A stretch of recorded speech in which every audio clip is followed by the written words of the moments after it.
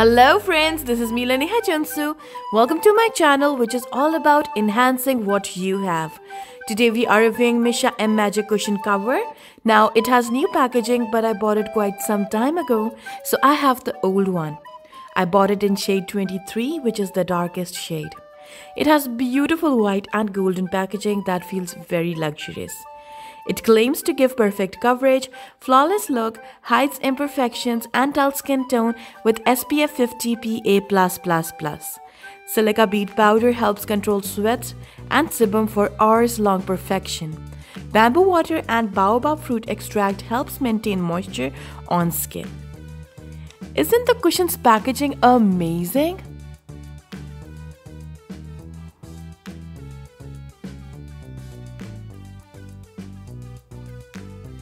It opens up with a button. It has a mirror and sponge like other cushions. Its sponge is quite soft and bouncy like a beauty blender. It does has that chemically cushion foundation smell which I don't mind.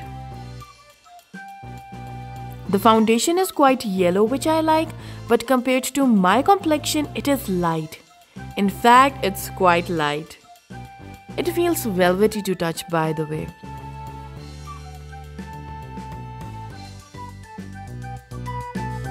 Let's see how does this sponge works on bare skin.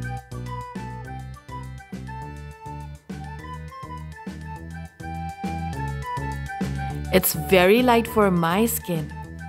It's blending nicely between the creases.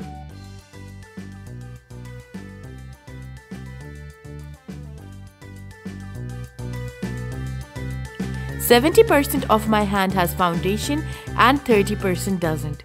Can you tell the difference?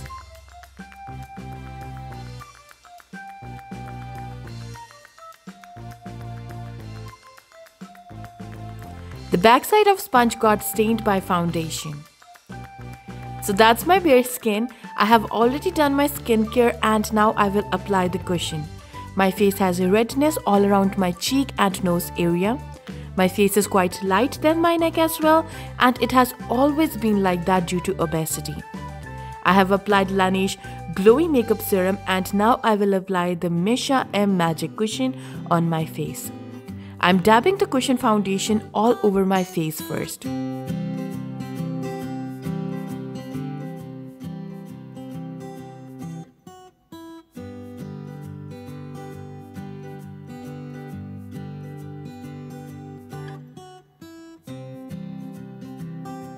Now I'm blending it. It is blending into my skin nicely and quite fast as well. It is one of the reasons I love cushion foundations. It has beautiful dewy finish that gives skin a radiance.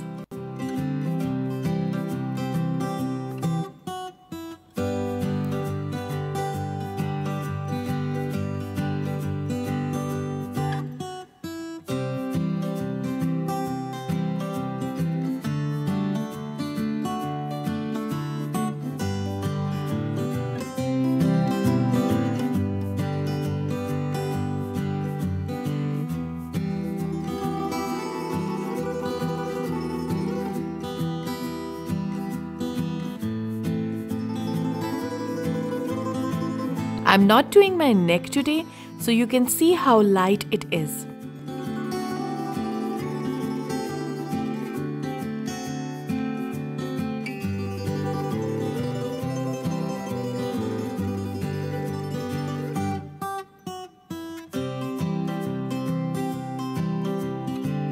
After one layer, it looks exactly like the color of my face.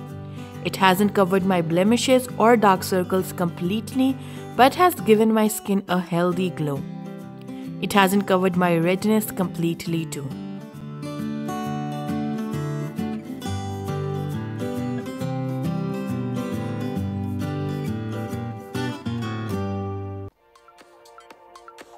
Now I will be doing a second layer on my face.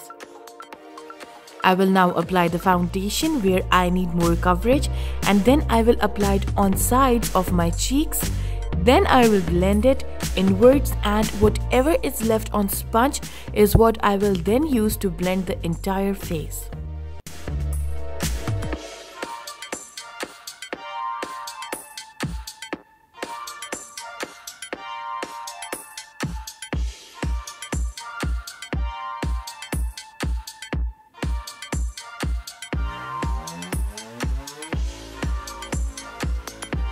My skin feels like a high quality velvet, isn't it?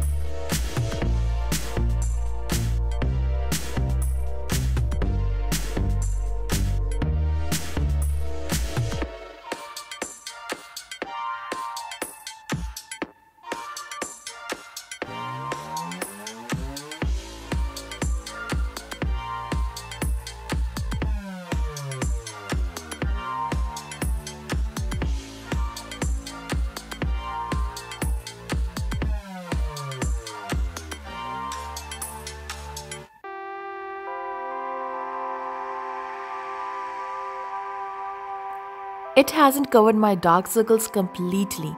From what I can see is that it is a light coverage foundation. It doesn't become cakey with multi-layers at all.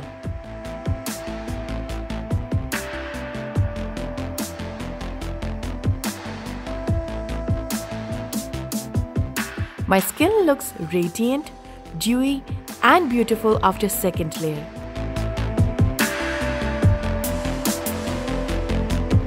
Now, I will apply loose powder on half of my face.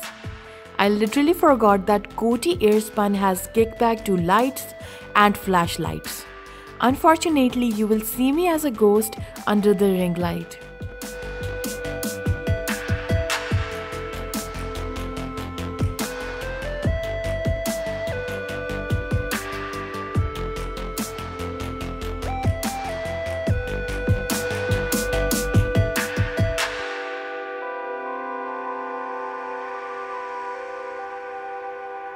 The powder side looks quite beautiful.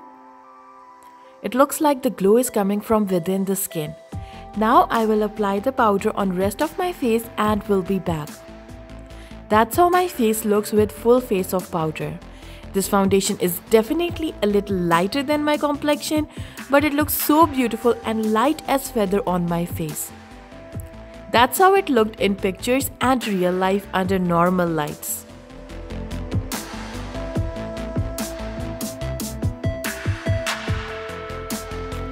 Let's do a transfer test. It transfers a little. Let's try it on fawn.